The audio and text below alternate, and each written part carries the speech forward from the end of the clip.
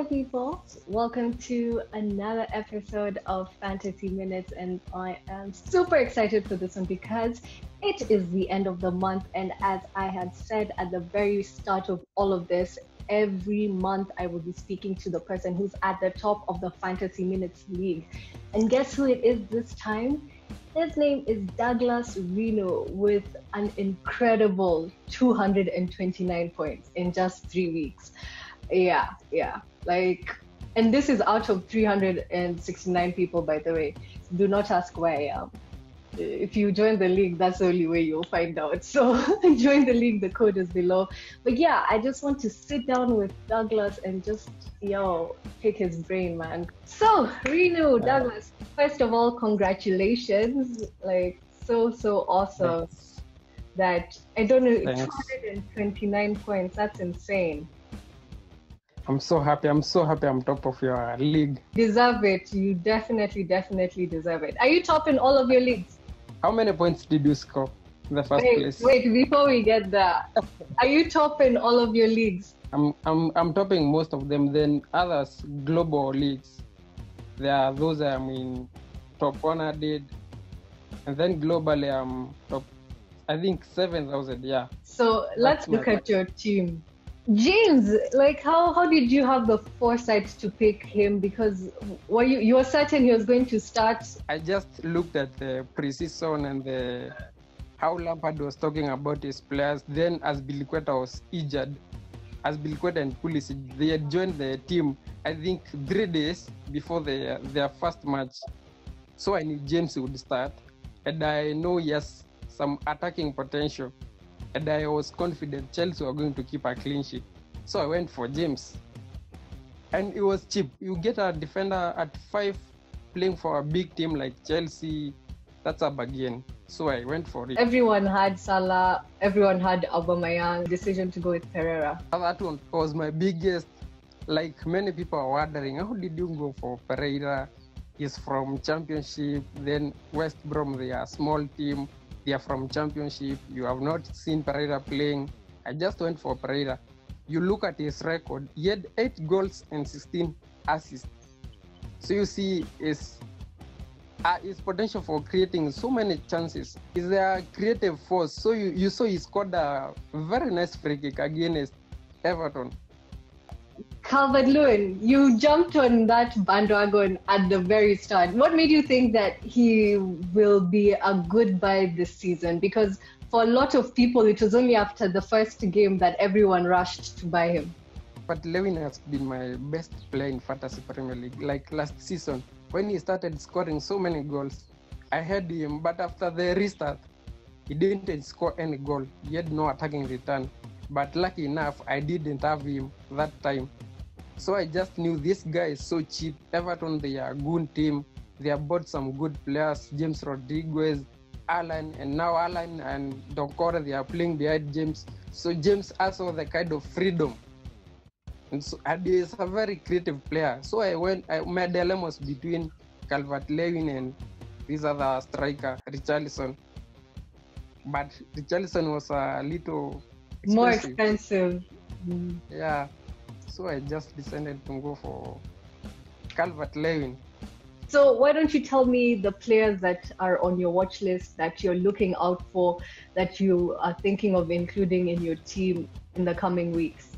The goalkeeper in my watch list, I have the Aston Villa goalkeeper. You see, Aston Villa, they have kept 2 clean sheets. Yeah. And Martinez just saved a penalty the other day. He's a good goalkeeper. He makes some good saves. I watched him when he was playing for Arsenal after Bernard Leno was injured. I saw he's a good goalkeeper. He's a goalkeeper of a high standard. This month, Wolves are the team with the best fixtures.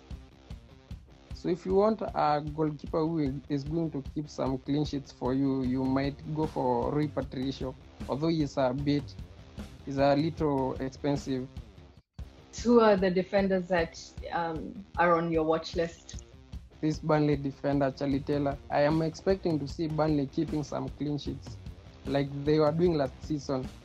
See, last season they were a very solid team. They were conceding fewer goals unless when they faced a bigger team like Manchester City. So I'm expecting to see them keep clean sheets, and I will get Charlie Taylor in my team if they will be keeping those clean sheets. Watching Nelson Semedo. Semedo has come into a good Wolves team and is attacking potential. So I think he's going to get some goals and some assists for Raul Jimenez. Next up in midfield. I think in midfield, you may look at Ave Barnes or James Maddison for Leicester City. I think Leicester City, we thought now after they just sold Ben Chilwell that they would be a weaker team, but now you can see they are just strong as they have been. Let me know who you'd advise for this coming month for people to get onto their teams as their forwards. Raul Jimenez. I think Jimenez is a good player, and you look at his pictures, I think he's the man to watch this coming month. Yeah. And he's a little cheaper compared to other players like Hurricane. Tell me about your differentials. For me, I've decided to go with Havertz. I know he's expensive. He's at 8.4.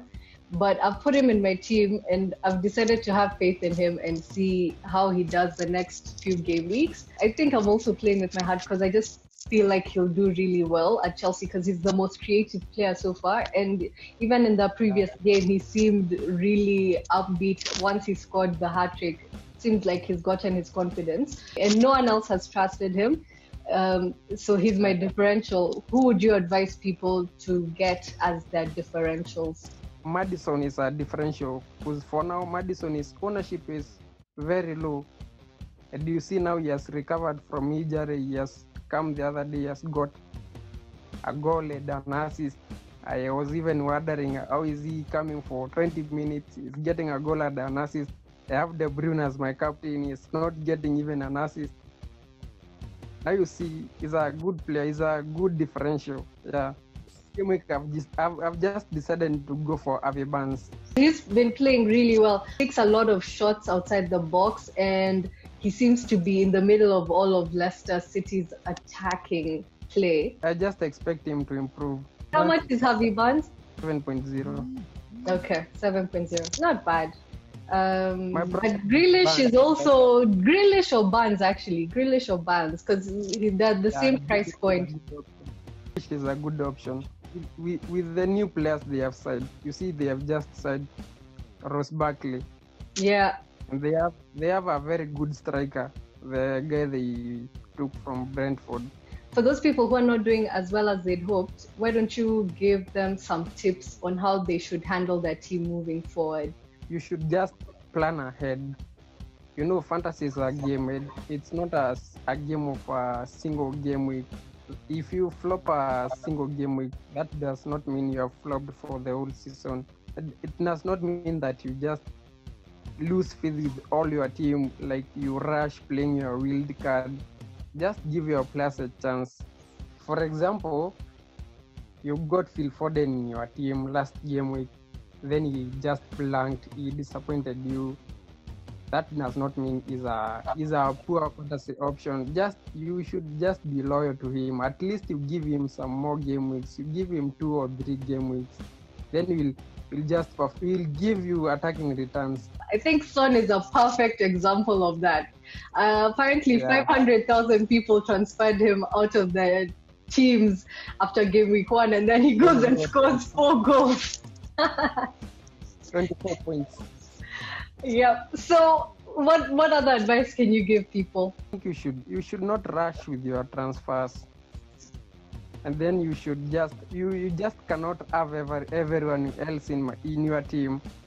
You just need to stick with a few guys. You don't have to take those point hits, those negatives. You get a player for -4. Then if it's a striker, he must score to get your -4 back. You know, if a striker scores, that's 4 points. So if you took -4 for a striker and he has just scored a single goal, you know, it's just a zero sum. Sawa sawa. Thank you so much for doing this, Douglas. Let's wait and see now for month 2 because it starts all over again. We're starting this from scratch, so we need to see who will be the top of the month of October alone. I'm not gonna take account September. It's just gonna start in October. So you have to be consistent if we want us to have this conversation again. Maybe it's me again.